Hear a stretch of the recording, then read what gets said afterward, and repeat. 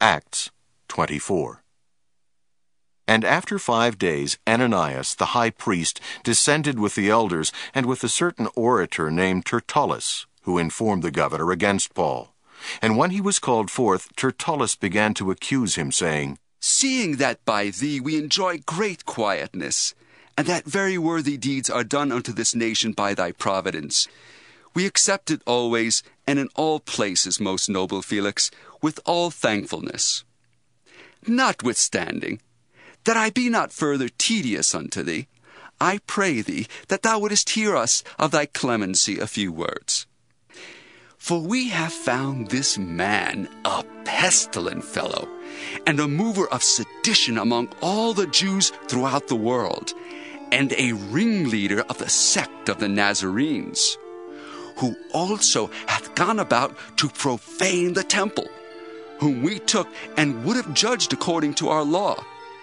But the chief captain Lysias came upon us, and with great violence took him away out of our hands, commanding his accusers to come unto thee, by examining of whom thyself mayest take knowledge of all these things whereof we accuse him.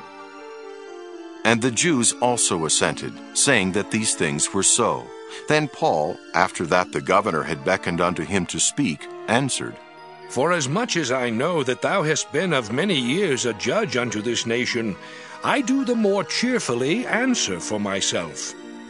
Because that thou mayest understand that there are yet but 12 days since I went up to Jerusalem for to worship, and they neither found me in the temple disputing with any man, neither raising up the people, neither in the synagogues, nor in the city. Neither can they prove the things whereof they now accuse me.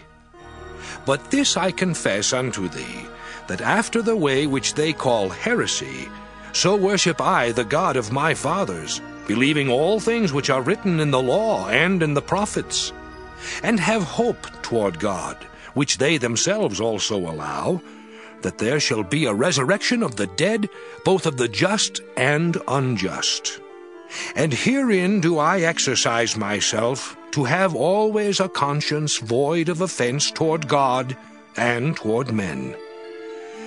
Now after many years I came to bring alms to my nation and offerings.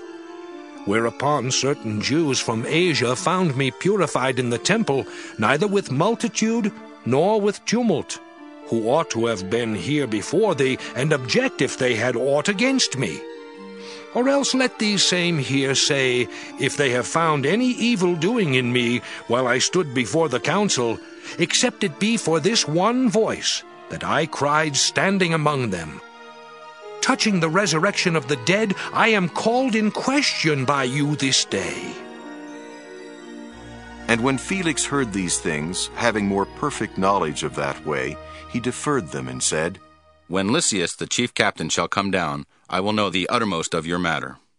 And he commanded a centurion to keep Paul, and to let him have liberty, and that he should forbid none of his acquaintance to minister or come unto him.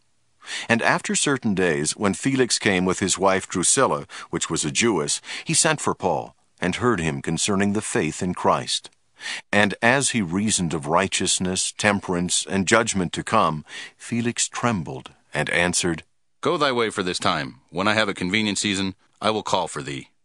He hoped also that money should have been given him of Paul, that he might loose him. Wherefore he sent for him the oftener, and communed with him.